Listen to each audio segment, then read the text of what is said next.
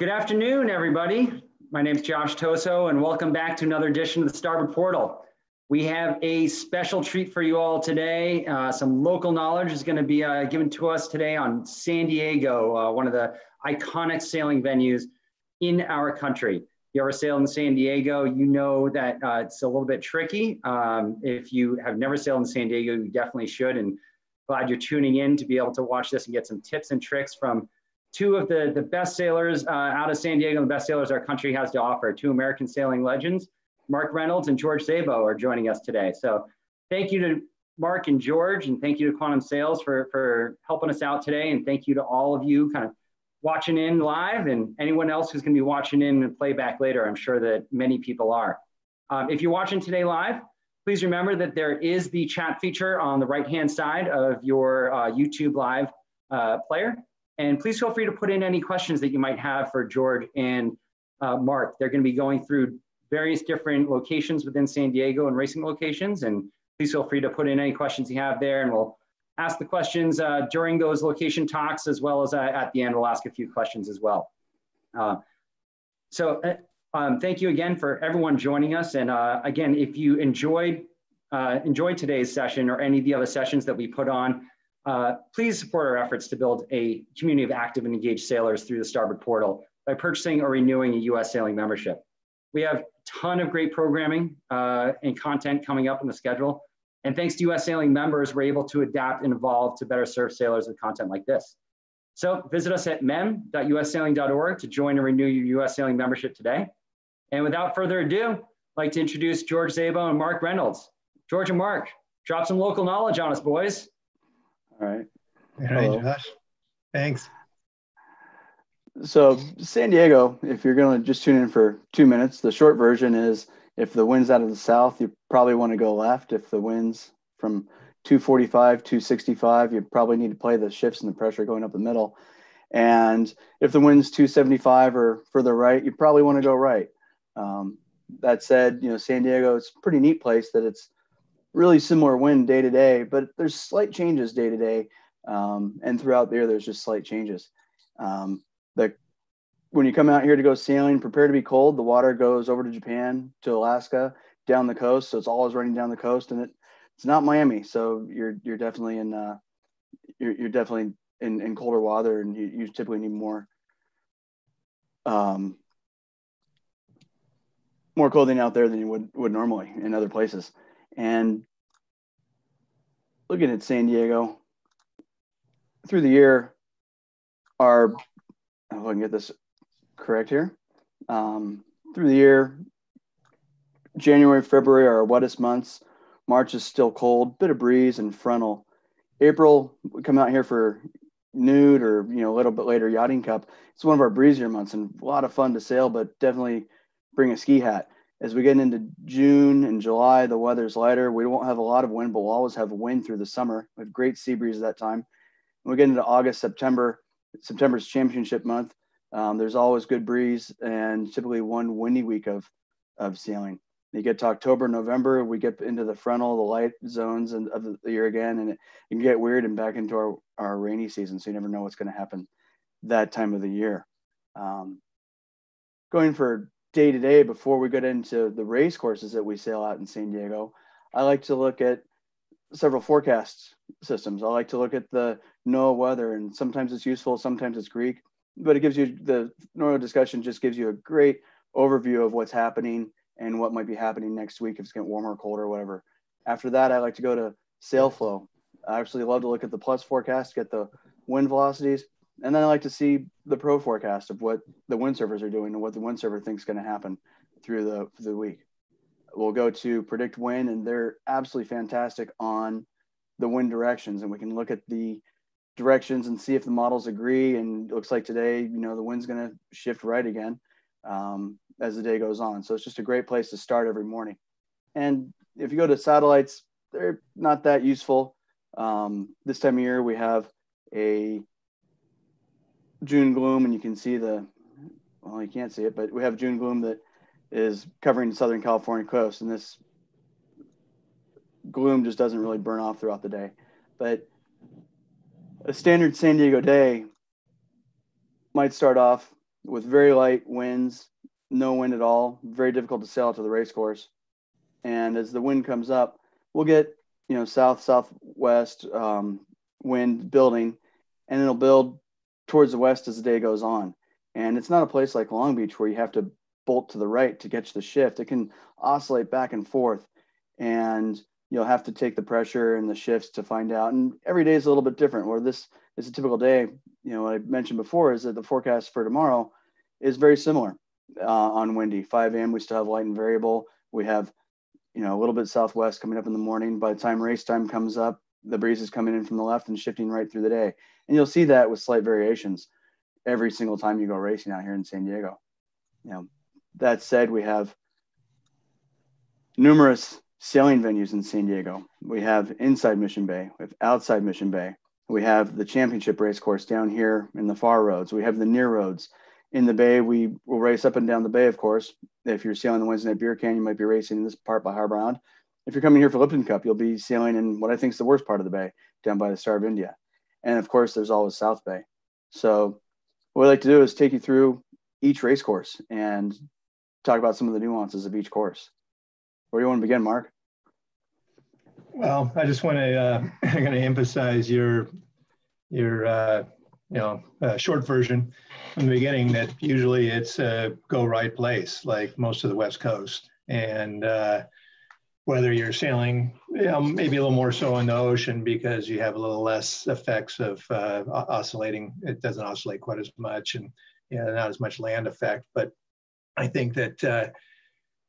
And as George kind of showed there pretty quickly, the weather really doesn't change that much. We don't have much in the way of seasons. There's not a whole lot of difference between December and in the middle of summer. I mean, there's a little bit. It might be 60 in the winter and 75 in the summer, air temperature. But generally, it's a southwest to west wind. Very seldom do we ever get anything from, it's almost always in that quadrant from the south to the west. Sometimes we'll get a little bit on the north side of west, but it's a pretty predictable, pretty much like George said, very little wind in the morning. Sometimes we have to get a tow out. Breeze starts picking up around noon. But in a way, it kind of, I think, has gotten locals a little bit too programmed into, tacking at the start and going right. I've seen, as a matter of fact, there's a lot of championships that we've had here that have been won by people from out of town. I would say the majority of them. We had a lot of Star Worlds here over the years, and the only one ever won by a local, who I guess would have been Lowell, but Lowell had sailed probably 10 world championships here, and he finally won in San Diego. But I think you get a little bit programmed into going right, and it works most of the time, but you still have to keep your eyes open. And so I think that's just the case anywhere. Sometimes the locals get a little bit too locked into their local stuff, but that said, it doesn't really change too much in San Diego. And most of the time, if the line will be a little bit biased, particularly if we're talking in the ocean, a little biased on the port end. And usually people are at the starboard end wanting to tack right away. And when you have a westerly that's 8 to 12 knots, that's usually going to work pretty good. So like George said, what we thought we'd do is, since there are so many really venues within San Diego, you may be coming to Mission Bay Yacht Club and sailing on Mission Bay, or San Diego Yacht Club, or Southwestern on the main bay, or Coronado on South Bay, or out in any of those clubs out in the ocean, or in the middle of the main bay. So there's just a lot of, or right off the yacht club. I mean, that's where George and I grew up, in the cove off the yacht club, which is really more like a mountain lake. I mean, we have Point Loma. I'm not sure what the elevation is, 300 or 400 feet. Does that sound right, George? Yeah, about that. Something like that. And we're sailing right underneath that. So you see the puffs coming on the water. And so in a way, it was a great place to grow up, because we had that real shifty lake sailing when we were kids, sailing in sabots, but you could go out in the ocean in a Snipe or a Star and work on speed testing, something that's really difficult to do on a shifty lake. So we really had a little bit of everything. I guess the only thing you don't have a lot of in San Diego is strong wind. generally 8 to 12 knots, and it's pretty locked into that. You know, in the winter, sometimes you'll get a storm that comes through, but I used to windsurf, and those storms sometimes didn't even last long enough to get down to the beach and get the rigs all set up and get out on the water. So we're not known for strong winds. You got to go up to Long Beach or San Francisco for that. But yeah, so that's kind of my quick summary. And yeah, maybe we'll get into, I don't know, you want to start at the most northerly spot, I guess, Mission Bay Yacht Club. George sails snipes there a lot, and Lido's and other folks. We can do that. So the first spot, well, it goes inside Mission Bay. It's a unique little area to sail, if we can get this to work. And down here inside Mission Bay, we'll typically have a start line down in this area, and you'll see that there's a few points, and the wind will come between the points. And so the same general overall direction trends through the day apply, but you'll have puff lines that'll come through down and bigger shifts and some geographic shifts as you sail around these points over Mission Bay. Current typically comes out here, goes to the ocean, comes back in. There's a small wrap of current around this point going into the back bay, but it's not significant or something you worry about or even plan your ley lines about. And typically this is very heads up sailing, go for the pressure and figure out which way to go once you get the pressure. And that's, you know, pretty simple that way. As you come outside Mission Bay, we'll come out this cut and we'll sail close to shore. And you can see the depth changes as we go down the shore here. And with that depth changes, oftentimes when you sail out in the morning, you'll see thin lines of kelp or grass at, you know, almost as the contours are here, you'll see that line of kelp in that direction. And you can tell the current gets stronger as you go offshore. So in the morning, the wind's more left. It's not as big a deal because it's going to be more even side to side. It'll change your ley line. But as the wind goes more right, it can be more favored to go more right to stay out of the current as you go upwind in this direction. What's different about Mission Bay and other places is that the wind can be more streaky and come in bands. And so sometimes you have to sail up a band of breeze and you can't always go across that band. You might have to tack back into that band for pressure. If you're the one looking all this afternoon and you're on port tack going upwind, you can see Aloya here, you probably got to go right. Late in the afternoon, if the wind starts shifting left, same as everywhere else, it can always pay to go left. That's really the short bits about Mission Bay. Is just that the current runs stronger as you get offshore, so it's harder to get to the weather mark, and it's okay to overstand the weather mark a little bit sometimes. Yeah, sometimes it depends on the type of boat you're sailing. If you're sailing a, you know, FJ out in the ocean or even a snipe, you may not get that far offshore. If you're sailing, you know, like when they did the America's Cup, which went way offshore, you have, you know, a lot more current. So essentially, that's another reason why West Coast is usually right. Not only is there a slow, persistent shift to the right, but when you get offshore, there's more adverse current, the southerly current. And you'll even get sometimes, even off Mission Beach, some eddies, you know, so some reverse currents along the shore. So I think that's one of the things about all these different venues is there's a different mix of importance. Like George said, in Mission Bay, current's not really a factor. It's flat water, very flat water. The geographic shifts you have because of the points and the land and the buildings that are on the beach there. And then when you turn to go outside, and there's usually a little bit of stronger wind inside than outside too, because of thermal effect. So when you do get a little bit, you know, out in the ocean, then you've got waves, you have offshore current instead of tidal.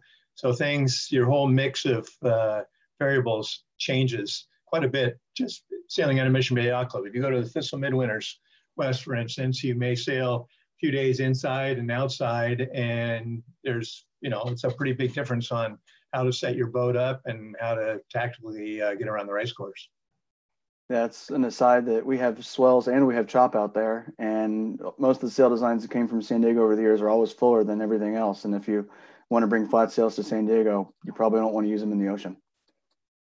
So yeah, we used to do a lot of snipe testing where we just sail right along the lee shore of Mission Bay. It doesn't look very big. It's actually not very big, but you can, yeah, right where the arrow is, you can get a pretty reasonable steady wind along there with flat water. And then we could easily go out the breakwater and do speed testing outside in the ocean with a little more chop and wave action.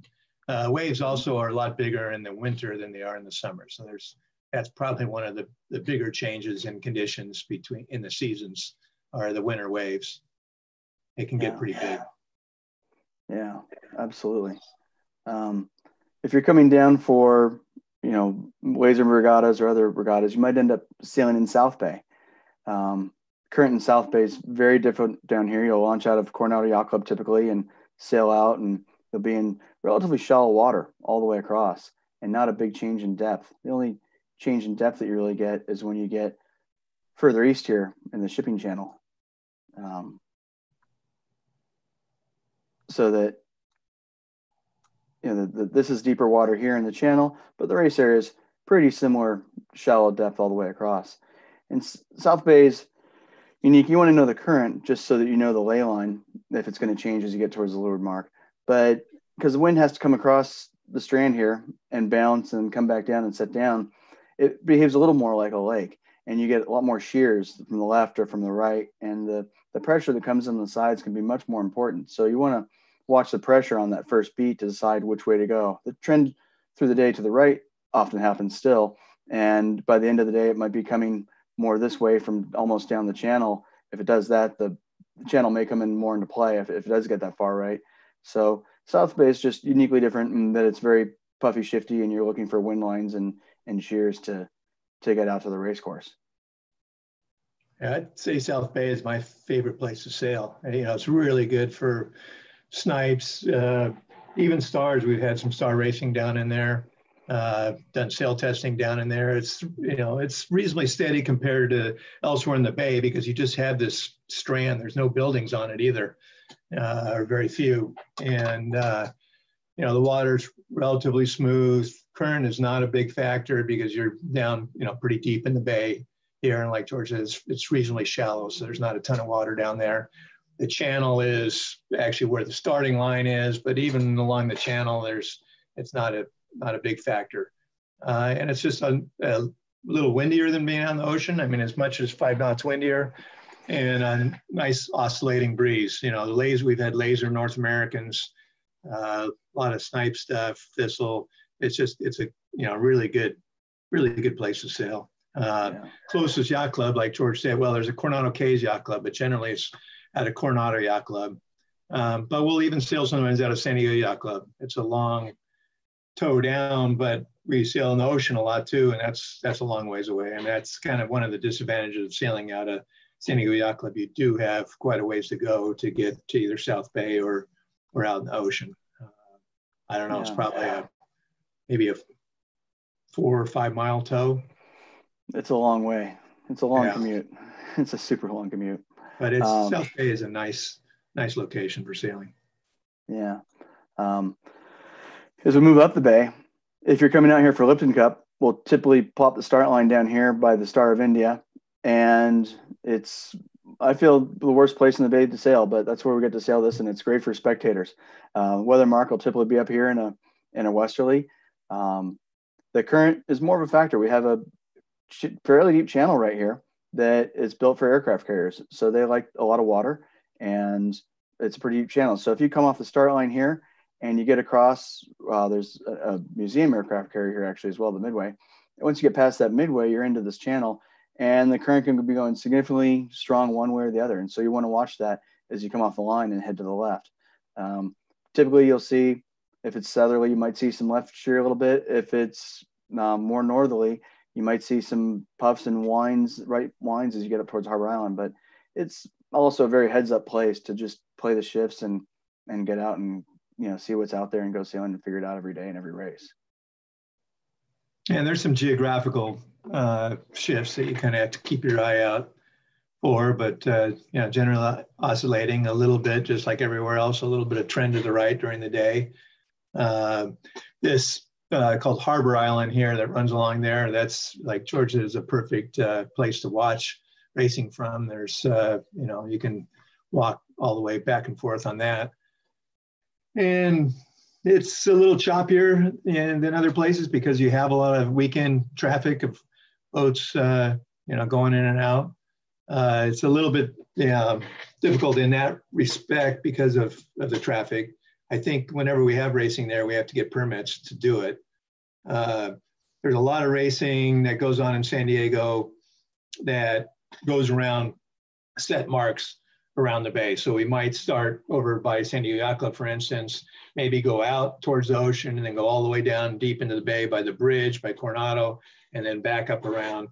And so then you really get to feel the current and the geographical situation. What George was talking about, Lipton Cup's a little bit slightly more confined, but depending on the wind direction, particularly if you get a southwesterly or southerly, it's going to be pretty difficult. And the westerly is a lot nicer, west where it's coming down right down the bay. Yeah, where in the southerly here, if you have the southerly, you're starting this way and going this way. You don't have buildings in the way, but you have aircraft carriers above you and above your weather mark, so it makes it a little bit shifty in that regard. As we move up the bay, we have the typical bay race or the Wednesday night beer can races. They typically start in this area of Harbor Island, and those starting at 5 or 6 o'clock late in the day. The westerly is typically filled in. If the southerly is filled in, you can have a lot of left shears or more left pressure along this shore. But if the westerly fills in, it's heads up the bay to find the pressure. But if the wind's more northwest, if it's in the 300 zone, you definitely can have hit and miss right puffs coming off Harbor Island here. And sometimes you can be in 4 knots, and then you can be in 15 knots in a big righty, and then in light wind again. So the question is, how close can you get to the shore as you go upwind on that? And so I don't mind getting up there, but you can live or die that way. The current's not as big of a deal on that first beat because the weather mark for beer cans is typically up in this corner. But then on the run, we'll typically run back somewhere down the bay. As we run down the bay, it's really hardly ever do I jibe set here, typically bearaway set. And if the current's coming out the bay, we'll typically run to this far shore and try to get all the way down this far shore as far as we can to get out of the current. If the current's in the middle of the bay, if the current's coming in, we'll typically come out a little bit and then get a little bit more steady breeze and find a way to jibe down the bay. As you get down the bay, if you're racing down the bay towards the bridge down this way, we have aircraft carriers parked here and aircraft carrier pens, and there's typically a pretty good hole around here. And so it's always a question mark. Do you go inside for the shorter distance or you go outside and get more pressure? And both will pay on different nights. And so it's always super entertaining for what you can do in that part of the bay. One thing I should probably point out is, so Harbor Island was totally man-made from fill, from dredging the bay. And so the rock wall along there is, relatively straight down. So you can almost put your bow right into the shore there. Shelter Island was partially man-made. There was a shoal there that got built up again from dredging. And you could get right in there, but generally you never would because there's hotels all along there and there's a light spot right off the shoreline. So that's not usually a place you end up. Now it's a little trickier along North Island because over the years there's old piers, old jetties, there's various rocks. There are times where you want to get pretty close to it, but you're not sure. There's a ramp somewhere in here, and there's just a lot of old stuff. Yeah. I've actually run into a little bit further out the channel, run into rocks and submerged jetties. So that's a little bit trickier. I think the only guy you could probably take along that knows that really well would be Dennis Connor. And I think he's hit all those rocks too, and that's why he knows where they are. Oh, good. Yeah, the rule of thumb is if you come out of San Diego Yacht Club, avoid this area. This is a shoal. As you come across here to the ammunition pier, the bay is pretty good. But once you get past that ammunition pier, this part of the bay here is kind of dodgy. And there's a submerged jetty here that is really bad, and people go up on that from time to time. So if you can stay in the middle of the bay, you're much better off. The ballast point's the next shoal as you come out. But after that, you're pretty well free, other than the jetty, which is half submerged on here. Those are the only real dangers we have. But yeah, definitely there's some rocks along here next to this jetty. It's pretty tricky because, like George said, a lot of it, especially at high tide, is submerged. So you kind of don't, a lot of times you don't see anything except for the markers that are spaced along it. But yeah, you've got to, there is a small hole you can get through somewhere right around here. Right here. A little bit above is, kind of in that area. But don't do it. Going through there. So you got to go around that. If you want to find it, try to line up these 2 channel markers. Then there's a trapezoidal looking rock that's always covered by bird shit, and go about 50 to 60 feet north, and that's the cut. But don't do it in a borrowed boat. I sailed one time with Dennis in the Star in a beer can race, and the current was coming in, tide was coming in pretty strong, and we went through that hole to get outside the jetty to get out of the current. His weather mark was just slightly outside the bay. Yeah. So that really brings us to the outside courses. And, you know, if you're sailing a junior regatta or a smaller event, you might be sailing up here inside of the jetty, and it's going to be more shifty, a lot more effect from Point Loma here. And if you're sailing a bigger regatta, we're going to be further outside, away from that jetty. And so what happens on each of these courses is, so we'll have a junior regatta, we might have a local one design weekend down in this area. And if we're going to have a big championship, world championship regatta, we're going to sail way down here. You know, same thing with the current. We'll start the current first. It's still coming down the coast, but as you can see, we have this spot where we can have a back eddy. It's hard to know what the current's doing every day. It's a little bit different. If we have a south breeze for a few days beforehand, it might go the opposite direction, but there can be a little bit reverse current coming up here, or a little current relief. Typically the race committee will keep us further offshore so that we don't have that effect of the current. So you see Point Loma here. The wind likes to come, go over the point, increases in velocity. So you have typically a great reach on the way in with stronger breezes, but that increase of velocity here provides a right shift to any race courses up in this area. So if the weather mark's in this area, you'll always find that not just the righty and the wind shifts, but throughout the day, you can find a stronger righty and more pressure, right pressure up in this area. So. Yeah, almost all of our championship regattas are, you come out of the harbor and you go due south. Very seldom do we ever turn and go west. America's Cup was to the west. It gets harder and harder to set marks the further out you get because of the depths. I think they had one star, I know they had one Star Worlds that was to the west of the point, but there's a bunch of kelp beds right off the end of the point too. So you have to go around that to, you have to go quite a bit south just to be able to turn right past the end of the point.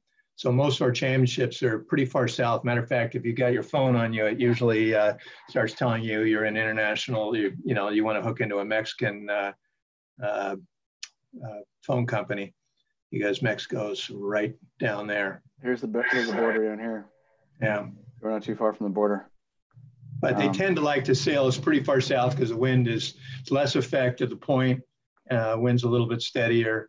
It generally won't have any current at the starting line, but there'll be some current at the weather mark. And there can be as much as a knot and a half, or so. I mean, it can be ripping pretty good sometimes at the weather mark. So that's just another reason why it's generally favored to go right when you're in the ocean. You know, there's been one of the last big regattas we had, the Star was the Star Worlds out down there. And actually early in the regatta, Ledbetter was starting at the boat, tacking right away. And I think if I remember right, he won the Vanderveer, which is our person that's winning halfway through the regatta. But then things started to change and it wasn't quite so normal after that. And people started getting hurt going right. So like I said before, at the beginning, got to keep the eyes open too. Yeah, for that regatta, that was a August, September regatta. And we have the sea breeze typically going on. And with the sea breezes out in the desert, you'll see the thunderheads. But late that time of year in September or so, we start seeing some monsoonal stuff from time to time. And you'll see these crazy clouds that start turning into thunderheads and then coming up flat over the top and coming back out to the ocean. And once they blow off, the tops blow off and come back out to the ocean, all bets are off and it gets a little bit more goofy out in the race course. But fortunately, that will happen maybe once or twice a summer at the most. But it's a pretty unique situation. That and Santa Ana's, where the Santa Ana you always hear about, it can be pretty strong in Los Angeles. Here in San Diego, the Santa Ana will come out and you'll get a convergence zone. And it'll be very light and you'll have a hard day of just sitting around on the water waiting for either the Santa Ana to fill in off the land or the sea breeze to fight it and come back in. So not sure if I've ever had a good race, you know, or a full race in a Santa Ana. Doesn't usually get out to the ocean And if it does, there's transition zone, like George said. I've seen it a few times in South Bay where it's filled in, but it's pretty unusual to have the Santa Ana, the end, out on the coast. It's generally, where fire stuff, it's very strong mountains, which are not that far to the east of, where we are here. Top of the mountain is what, 50 miles away, maybe, something like that. And that's 5,000 feet, 5,000 foot mountain, or maybe even 6. Yeah. Yeah. You have very tall mountains over there and a very hot desert on the other side. So as we sail in these areas, same things apply. The wind fills in the morning. You're going to have left pressure with the more south breeze in the morning. You don't know if it's going to stay left for a while or if it's going to shift right more quickly. And so I don't mind going left in the first beat, but I like to watch the few days before because there's always a trend in San Diego. I like to see what happened the few days previous to help make up my mind on what's happening that day as well. And so you'll either be able to go left in that first beat or you'll go right. But a lot of times if you go right away, there can be more left pressure, even if you're sailing into a header, and the guy on the left's going to get you. So it's still not, just go right. As you get to the weather mark in any of these venues up here, often unless the wind's at 270, 280 or further right, oftentimes bearing away is very profitable because you get into stronger current and you jibe early on the lane line because the current will take you down to the leeward mark. And so that's very often you'll see a significant portion of the fleet will bear away on the run and then come back in. As the second and third beat come on, people will go to the right, but I don't mind being the weather boat going to the right. That said, as the thunderheads die down in the summertime and the thermal influence is waning, at 2 o'clock, 3 o'clock, for sure by 4 o'clock, the right shift is typically stopping and it's coming back left a little bit as the breeze decreases. Another weird one you get sometimes is that the breeze doesn't always go over this point. And sometimes you have left pressure that comes in and wraps around the point on the left side. And sometimes you can see it in the morning, sometimes you can't. So it's just one of those odd things to watch for if the pressure is going to be left. And that happened a lot last year. Probably not a bad idea if you're going to sail in the ocean and you get to the venue beforehand, go out to the lighthouse and you have a good view that's right on the end of the point here, right on top. And you can see all the way down to Tijuana in Mexico, but you can see the race area and even see the wind on the water a little bit. Yeah, absolutely. And be prepared to figure out how to get kelp off your boat. The kelp grows from the bottom. It grows from bottom 90 feet up and then it comes off. And so it could be an island or it could be a leaf or it could be a lot of weed or grass or something. So we always have a supply of kelp sticks on every boat we go sailing out here. It's pretty important. Cold water and kelp, but great place to sail and just always a great place to go testing because you can go sail one day and you think, I could do something a little bit better than 8 knots. And then next day you can test that one thing and that one control and that one idea to go fast in the same conditions. So it's been absolutely remarkable that way. And just, you can see there's a lot of, like Mark said, there's a lot of different venues that we can go sail out here. It's just 7 different race areas that we have that are pretty unique in each spot. So we haven't covered the cove right off San Diego Yacht Club. Oh gosh, in here where we grew up sailing. Hey, George and Mark, before you go to the cove, can I just interject quickly with a question that came in? And you may have gone over this a little bit already, but the question is from Pete Whitby, and he'd like you to comment maybe a little bit more detail on the current direction and speed in the near and far roads courses. So it changes. And you might want to think, I can look at the HF radar and find out what's going on. HF radar doesn't really cover our sailing area very well. Sometimes you got an arrow or two, but you won't really know. And so I would surprise if you have over a knot, I would be surprised. It could be half a knot or 3/4 knot, but I'd be surprised to have over 1 knot of current ripping down here. Maybe Mark, you've measured it out there, but I haven't measured that in years. But. Well, when you get further offshore, like old style Star Racing where we did it half 3 mile beat, when you got to the west, it can be improved. But generally, today's race is a little shorter and a little closer to the lee shore here. So, yeah, not super strong.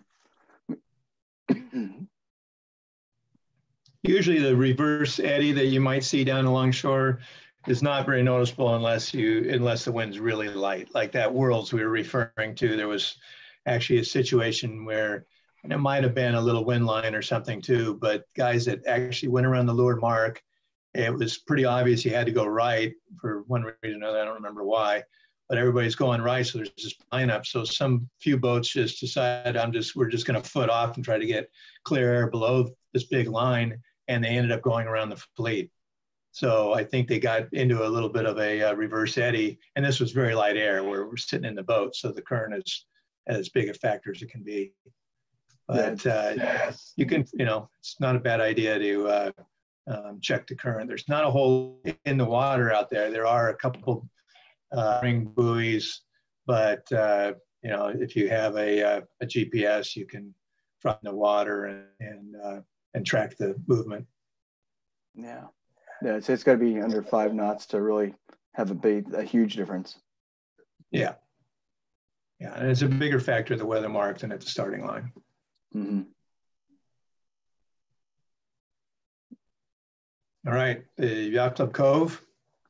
Okay, back to the Yacht Club Cove. That'd be Southwestern Club and San Diego Yacht Club. I sailed there last night. Teeny area. The docks all sticking out. Right in here. Right in the middle there. And, that's where we grew up sailing Sabots. And, we've got a few Opties and some FJs and stuff. But it's just, as you can see, right underneath the mountain. But it funnels down through there pretty good. So it's generally windy. It's probably the windiest place in San Diego. It is. Yeah, but it can be blowing coming. It can be blowing 14 knots in here and have 3 knots out in the bay.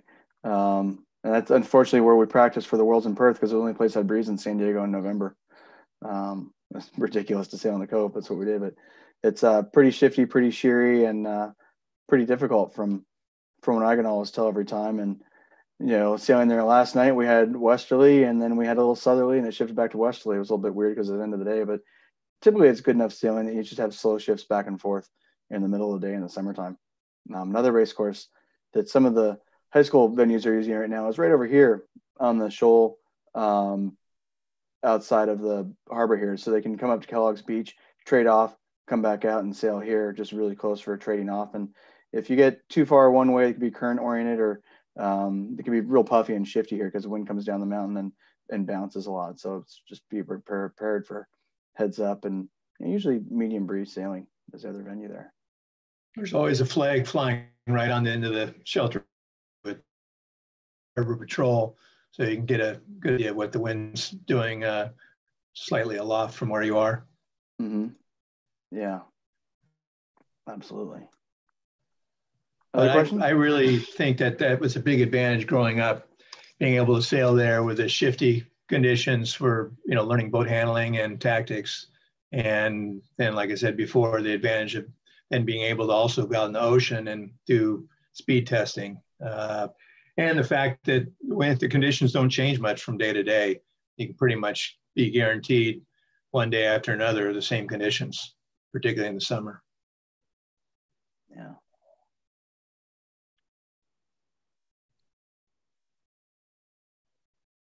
Yeah, so that shows the race area pretty good there off the Yacht Club.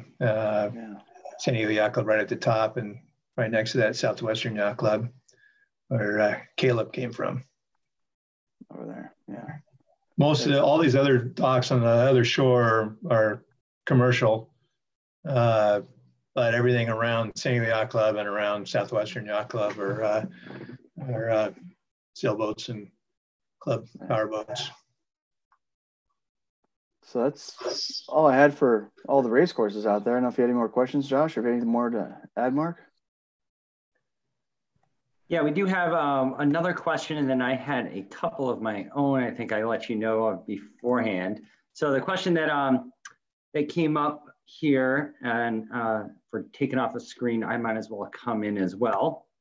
Hey guys, there you are. Hey.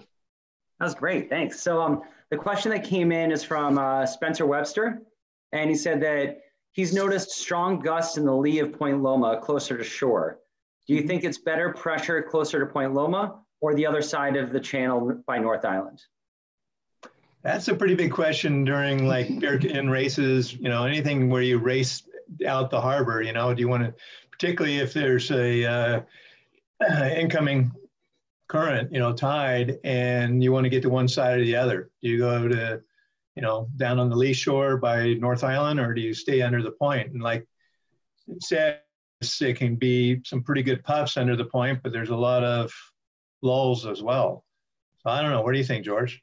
It definitely changes day to day. I definitely agree. You got to worry about where you're sailing. We're sailing. We're talking about this area right here. If we're coming in from the race course, we're going back into the bay to go sailing. I always find that the high road, the high side of the channel and the high side through here always pays to get me back to the crane faster when we're coming back in from sailing. As far as hot rums, hot rum race will start in the morning. We'll start here and it'll come out. Often the top can pay, but other times if you're sailing the hot rum, it's a pursuit race. And there's so many boats in the high road that the low road can actually pay if you're trying to get passed through. So it's tough. If you're worried about the hot rum, it's pretty tough. But if I'm sailing back in to get to the crane first, 90% of the time I'm taking that high road unless the current's doing something wacky. So coming in here, when you're coming in, it's generally pretty close hauled, or maybe all completely close hauled, because you have the wind towards the end of the day is a little bit maybe on the north side of west. Going out, as you can see, it's a little bit of it's pretty much a beam reach. Sometimes it can be a little tight for some spinnaker boats like the PC, but generally you're flying your kite on the way out. Yeah. No, the hot rum is one of the most popular races with a lot of boats going right through there, back and forth. I think Spencer had a follow-up question as well, asking any noticeable eddies coming in or out of the channel during strong flow. Maybe a little bit around Ballast Point. Oh, okay. Yeah. It's a moment here. This is Ballast Point right here. And there's a pretty good shoal right here. And so a lot of times it can pay to duck in and get super close if the current's coming out and you're sailing back in, it can pay to get into the shallower spot. But I've seen a lot of boats stop on that shoal. So be careful at that spot there if you're coming back in. And definitely always can see on stronger tide days, you can definitely see a swirl off this point when the tide's coming out. A few years back, saw a gray whale right there, right in the bay. It was a good day. No other real eddies that I can think of per se. That's about it for now. Yeah. Cool.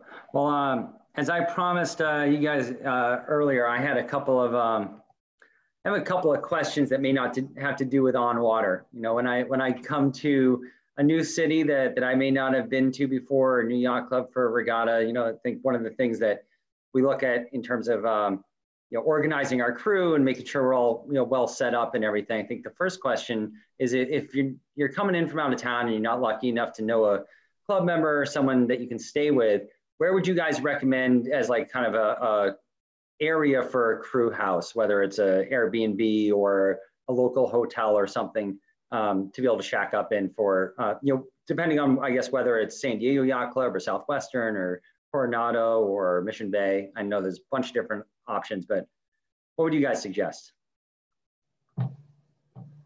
Well, I think one thing that San Diego Yacht Club has been pretty good at, I know with Star Regattas, is trying to house as many people as possible. So that may, could be your first option. We housed 50% of the fleet at the last Star Worlds here. So it was pretty good. You do need to keep in mind that if planes bother you, that although there is a curfew between 11:30 and 6:30 in the morning, but that's a little bit further north where I live, not right at the yacht club, but any area in Point Loma, certainly, Airbnb, or there's a lot of hotels along Shelter Island. which would be the best for San Diego Yacht Club, Southwestern Yacht Club, and some pretty inexpensive hotels along Rosecrans. That's the black line here, the main street. I mean, there's hotels starting at $70, $80, and they get more expensive out on Shelter Island, but it's all walking distance to the club from all those areas. Yeah, there's some great rental houses up here in Point Loma and Ocean Beach in this area. We've got a lot of VRBOs that way. You can see the airport's right here. So if you don't want to be in a noisy spot, that's there. Mission Bay is a little bit more difficult because this being beach housing, it can be more pricey to find housing. So people will come back into this area or this area, Bay Park, to find housing for Mission Bay if they're not going to a hotel. Yeah, there's also hotels all along Harbor Island, which is right next to the airport. But like George just showed there, the airport is a 10-minute walk from the airport to the yacht club. It's everything, and there's a bike path and walking path around through there now too. So it's a pretty nice area. Cool. So next question I got is if I'm coming in from out of town, I got either an off day or I'm bringing my family and they may not be racing with me. What's the best tourist thing to do? Is it SeaWorld, Star India? Is it the aircraft carriers? Is it see a Pods game? What do you guys suggest? San Diego Zoo is number one. There you go. That's pretty good. And one of the best zoos apparently in the world, but it's, you got to do San Diego Zoo. And right around the zoo is actually, I think they had 2 world expositions there. And so that's where all the museums are. That's a great area around there. Yeah, the aircraft carrier is pretty cool. Like I said, going out on the point, I think Point Loma Lighthouse is one of the most visited national monuments in the United States. So, kind of check that out. SeaWorld, I guess, it's more of an amusement park than it used to be. It used to be a little more educational than it is now. So, but I don't have young kids anymore. Better person to ask is George. He's got if you got kids, you also want to put Legoland on the list. And there's also a roller coaster at Mission Bay that you might want to hit if they're tall enough. We're getting that tall so far, but the zoo is absolutely number one is a thing for sure. And, if you're an older crowd, no kids, the Midway, the aircraft carrier, is an amazing, amazing place to stop at. And we've had friends come in and say, okay, schedule 3 hours for it. Well, they did their 3 hours and they did the next day because it's just so amazing. Some people love that stuff. And so it's really neat, but there's so much to do in San Diego, so many beaches to see and so many things to do that they've got a huge book on that. And we were lucky enough to have the U.S. Sailing Awards and Rolex Yachtsman of the Year Awards on the Midway in February. So that was quite a treat. Very cool place to go. So what's the hidden gem in San Diego? Something you're not going to find. No one else is really going to tell you. You guys are hometown boys. What's the thing to go see that only the locals really know about? It's the taco shop around the corner. Yeah. Pretty good. Come for the Mexican food for sure. But no, just everywhere you go, it's something neat in this city, and just the rocks on the shore in La Jolla. And if you want to go paragliding, you can do that. If there's just so many things to do, it's completely varied. If you want to go surfing and go bike riding, there's so many things to do in the city. But hit a taco shop. Mark, same for you, taco shop? Yeah, definitely. So I got 2 more. One for kind of the crew dinners. If you're going to bring a crew out somewhere to go for dinner, where's the best place to go to bring your crew? There's a ton of restaurants all around the San Diego Yacht Club area, and actually not too far from Mission Bay Yacht Club either, right on the Mission Bay Drive. And Cornell Yacht Club just up the street on Orange, tons of restaurants. But yeah, San Diego Yacht Club just right up on Rosecrans. There's a whole bunch of pubs and Mexican and seafood and everything. So probably want to check out the seafood too. There's a lot of good fresh fish in San Diego. You want to plug anyone in particular, Mark? Probably one of the most popular places for lunch is Point Loma Seafood. It's pretty simple, but it's a good piece of fish and tartar sauce and sourdough bread. But I don't go there so much anymore because there's too many people in there, too many tourists. George, what about you? Well, I'd say if you're going to plug some of the yacht club favorites for the hotels, the Bay Club is directly across from San Diego Yacht Club, and they've always have a regatta rate. And if they don't, ask for one, and they'll probably give you one. As far as restaurants, walking distance, you go outside San Diego Yacht Club, you turn right. We've got Fiddler's Green, we've got the Brigantine, we've got Miguel's, and I'm missing one or two, but they're just phenomenal restaurants right around nearby pizzerias, Old Venice. Just, it's not an issue. It's you walk out the club and you can stagger up to these places. They're great. Yeah, and Ian Trotter's saying Fiddlers. He's definitely putting his ticket in that hat. I was there in June. Really cool place. A lot of half halls on the sides, on the walls, and everything. I think he was there last Thursday night. Pretty sure Trotter. A lot of history there. It was one of the early, I think maybe number 4 in the Chart House restaurants. So I lied. 2 more. One more about the crew, and then one just fun question at the end. But in the same kind of vein, but if you got to stop somewhere for to get lunch to go out in the boat, where's the best place? Let's just say around San Diego Yacht Club. If you're going out, rather than getting lunch at the club, just to grab some sandwiches to get out in the boat. Well, we're Starboat sailors, so we typically grab a Cliff Bar or 5 and throw them in the boat, and they last all week. So it's kind of hard for. But the Stars and Stripe Mart's pretty good up the street for sandwiches. I don't know. There's probably a few other favorites.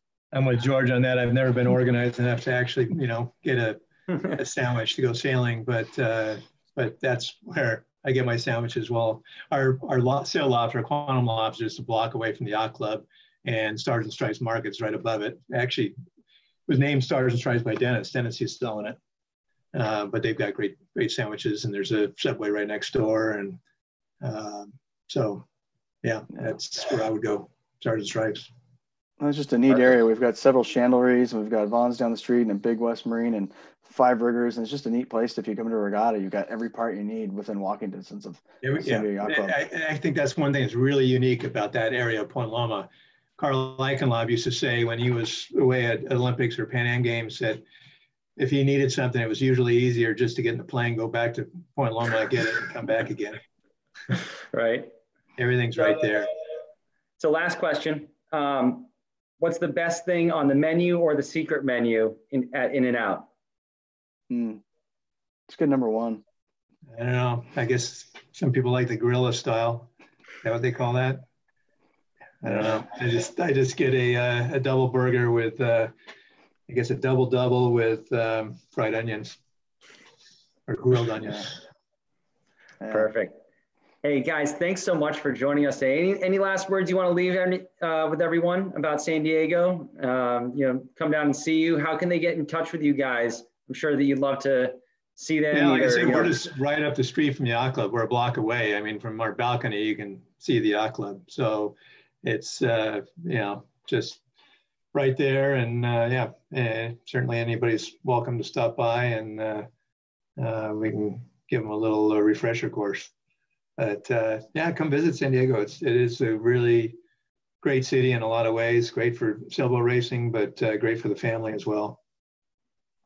Well, guys, thanks again so much. I know everyone loves San Diego. It's the easiest job in the world of weatherman in San Diego, from what I've heard. But on the water is a little bit different. So thanks for giving us the tips and tricks. And if any of you all are in San Diego, stop by, look up Quantum Sails San Diego, and look up Mark and George. I'm sure they love to sell you a sail, or even just shoot the breeze about One Design sailing or whatnot as well too. So guys, thanks again so much for joining us today.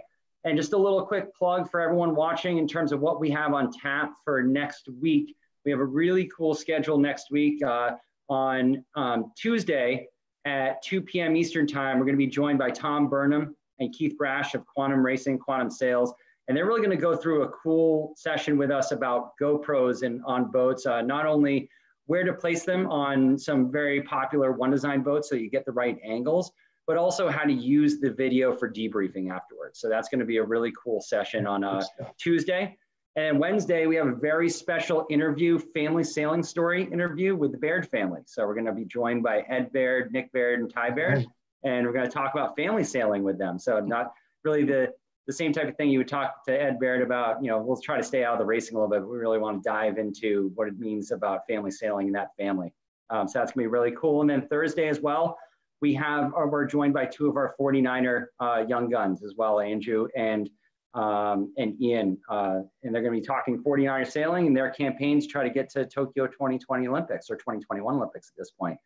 And not gonna let anything super out of the bag, but stay tuned. We might have a little announcement for you guys for a special Starboard Portal session tomorrow. Still working on it, but it's gonna be really cool if it comes together. So stay tuned for that and tune in hopefully tomorrow around 4 p.m. or so.